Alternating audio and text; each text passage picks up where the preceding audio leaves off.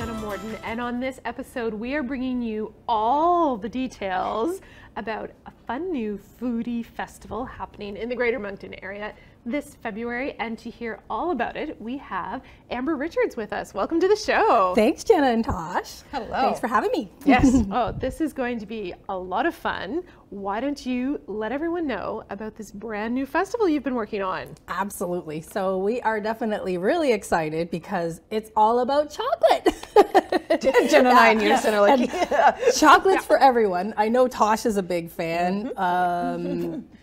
Everybody could have hot chocolate. So it's going to be a week-long festival, citywide, a lot of wonderful chocolatiers, pastry shops, restaurants, cafes that are participating and putting in their own hot chocolate creation for the February 16th to 25th. And during that week and a bit, they're going to be going head to head in a little competition based on your votes. Ooh. So we want you to get out there and support these businesses because this time of year is really hard for our local businesses. So get out, support the businesses, have a hot chocolate, bring your family friendly, make a date night. Could maybe put a little something spirited in your hot chocolate. And bring everyone and take your team out, take your staff out, take your clients out, have a hot chocolate.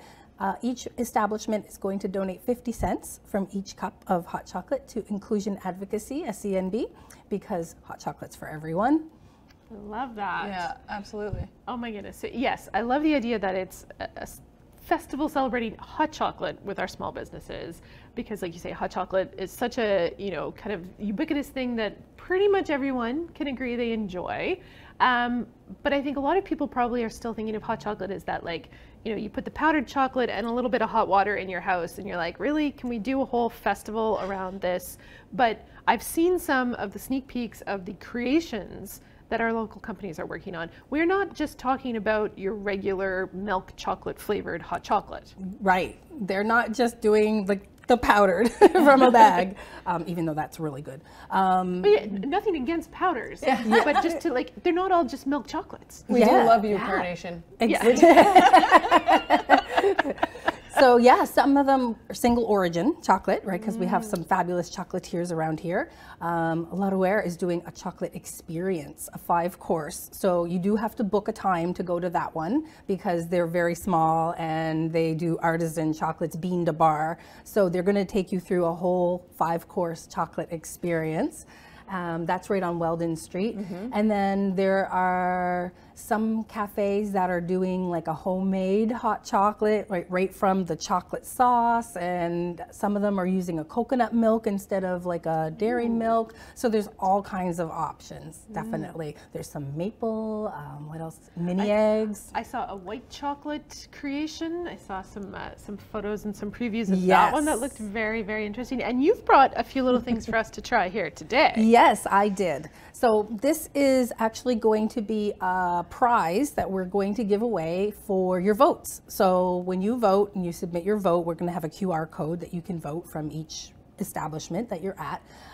You get to win a couple of packages of Sipology's hot chocolate, and this hot chocolate is dairy-free. It only has 5 grams of sugar, so it's really good too. Wait till you try it.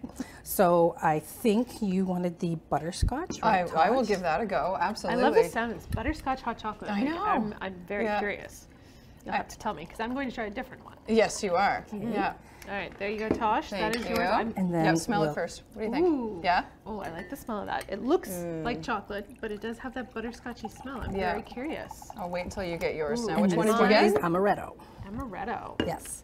And so the hot chocolate that I'm going to give away, because I know amaretto might not be for everyone, I'm going to give away like a real deal and a peppermint or salted caramel. And this mug. Oh, perfect. So I know it's like a nice big giant mug, so I'm not going to drink out of this one today. But yeah, did you have a taste? I did. It's really good. Do you want to cheers first? Cheers. Yeah.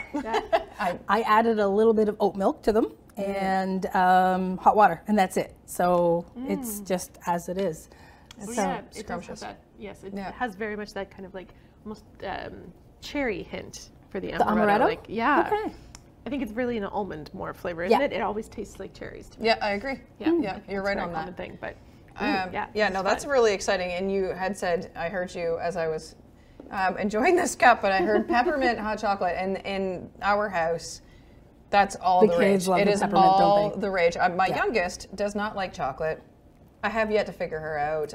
There's always one kid, right? There's always one kid. She doesn't like chocolate, so then therefore, hot chocolate wasn't really her jam. And then I brought home peppermint hot chocolate, and she was like, "Sign me up, let's do this." I converted her.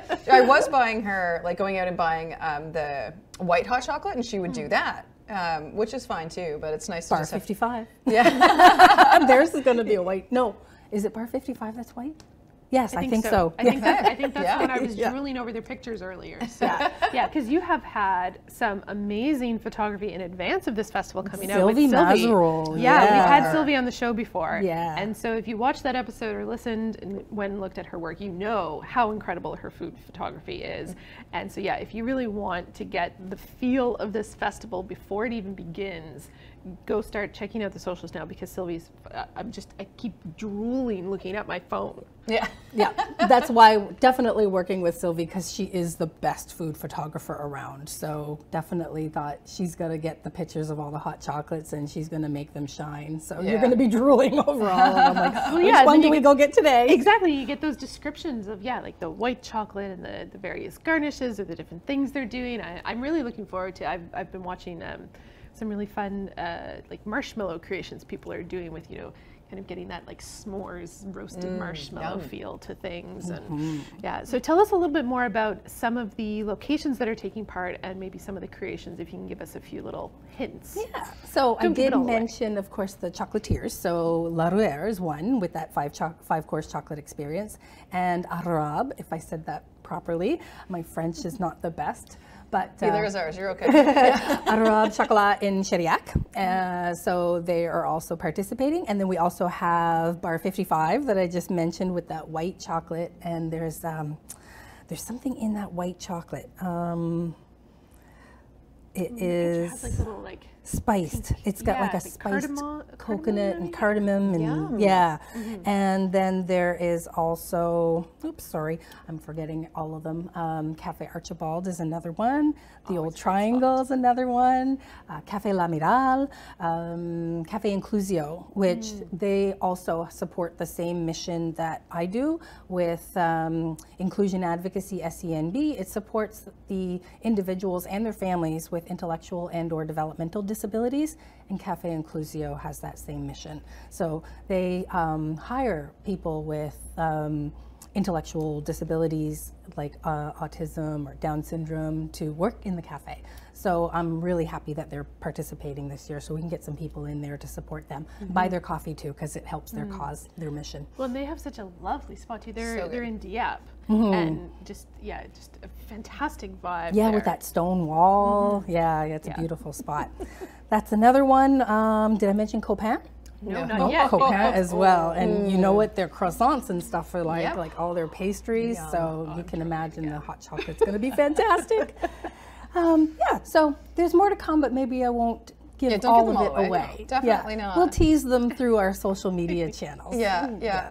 So I wanted to know, Amber, so Amber has like an events company here in town, Amber Effects, and you obviously have been watching events like this happen in the city for years and probably being on the inside track of a few of them. What made you decide to do this one?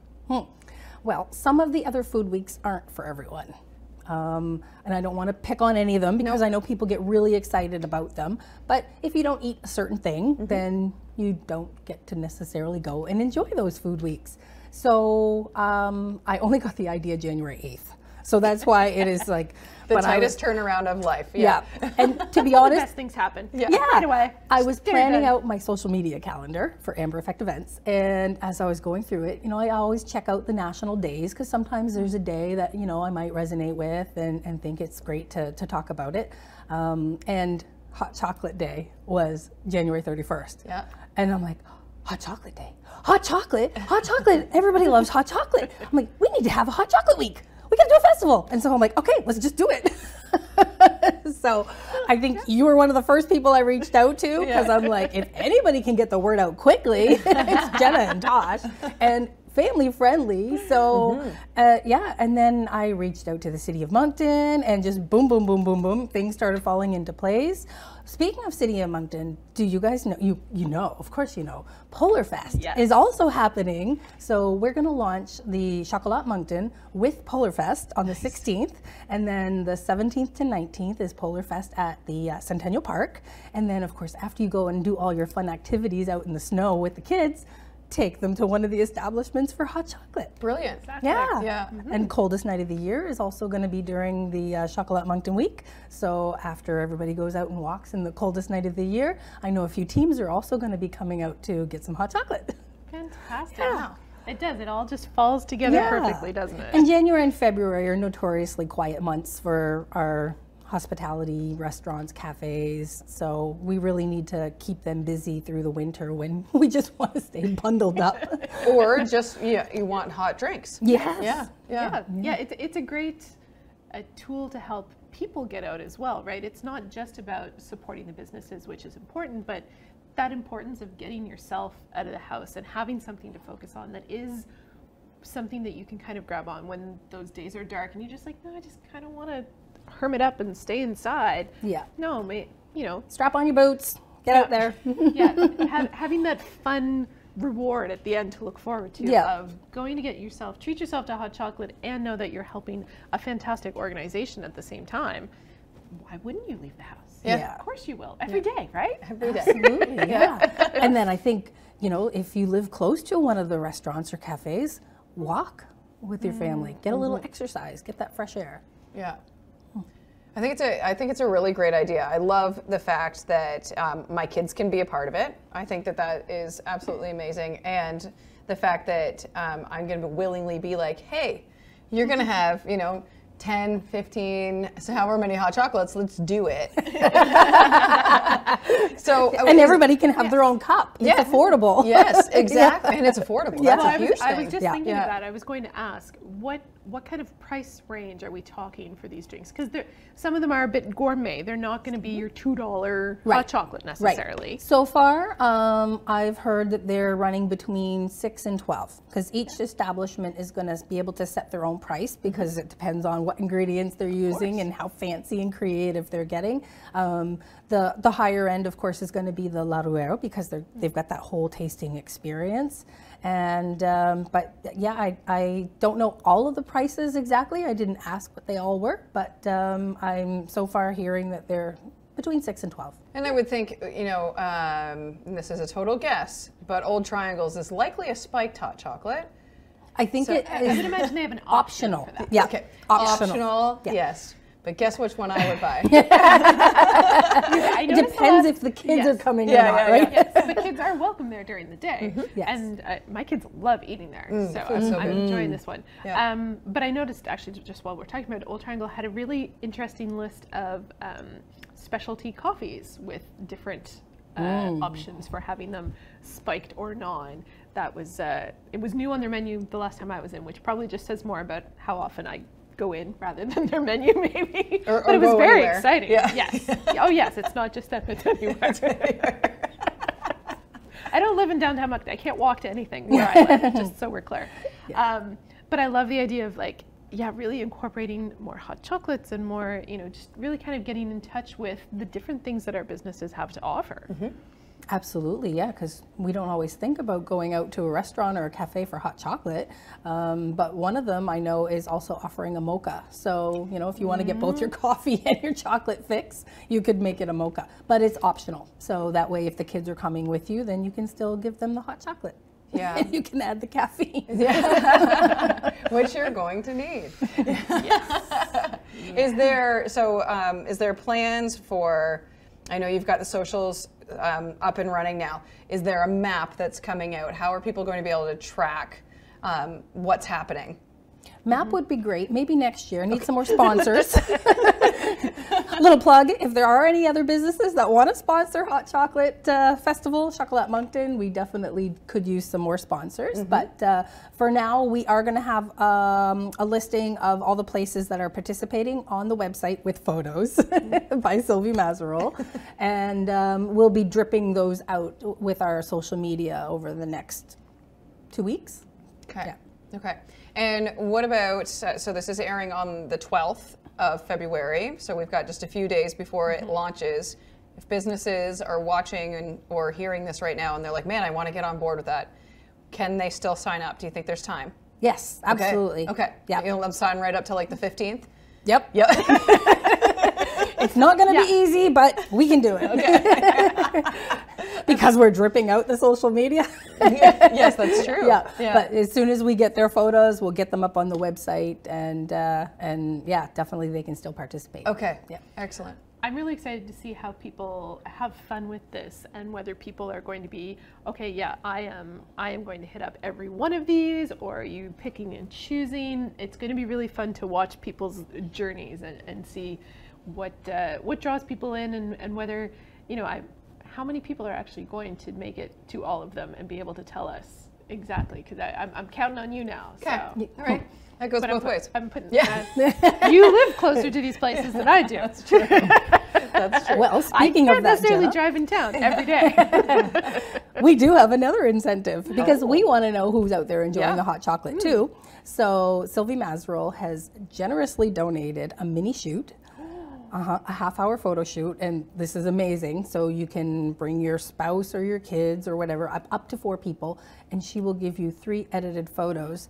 And this is going to be a draw that we're going to do through social media. So when you tag Chocolat Moncton on Instagram or Facebook and use a hashtag Chocolat Moncton 2024, then you'll be entered in the draw. So that way we get to know who is actually enjoying our hot chocolates. I Yeah. love it. Yeah.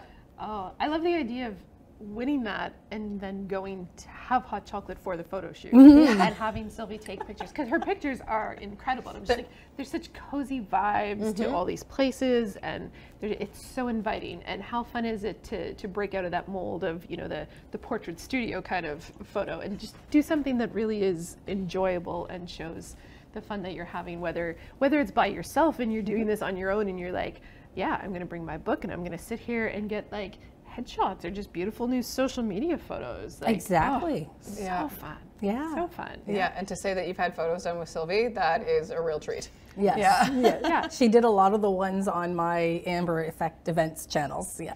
Yeah. Yeah. Very talented. So talk a little bit about the reception when you reached out to these various cafes and businesses in Moncton. You were like, hey, do you have a hot chocolate on the menu? Have you thought about doing something? Talk a little bit about how all that came together.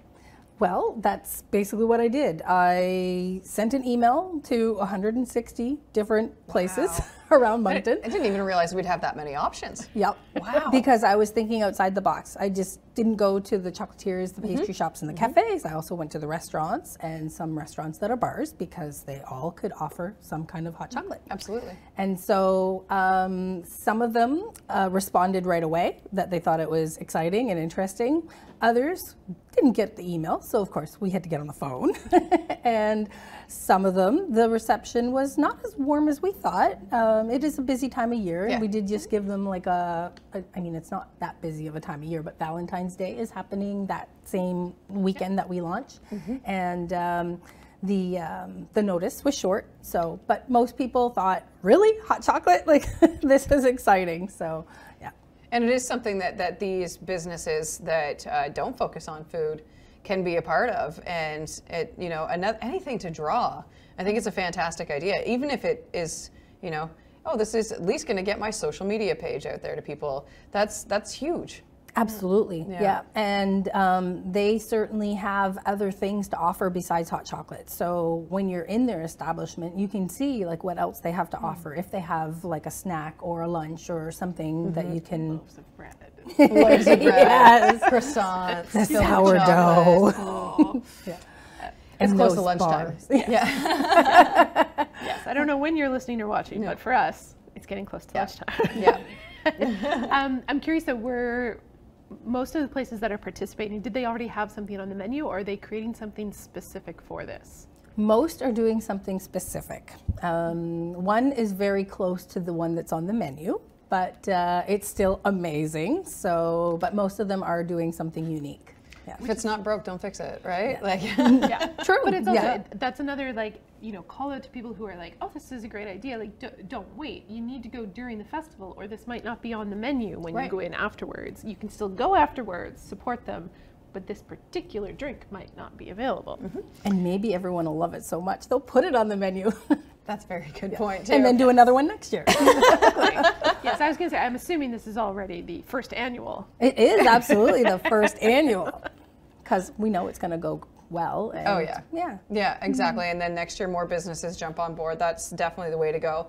Okay, people are going to be interested. So where are they following along? Give us the socials. So Facebook, Chocolat Moncton, Instagram, chocolat.moncton, Okay. And then the website, chocolatmoncton.com. Okay. So chocolate without the E. Ah, perfect. And that's where you're going to be able to find the list of all the participating cafes, restaurants, what have you. But, and again, the dates for the festival? February 16th to 25th.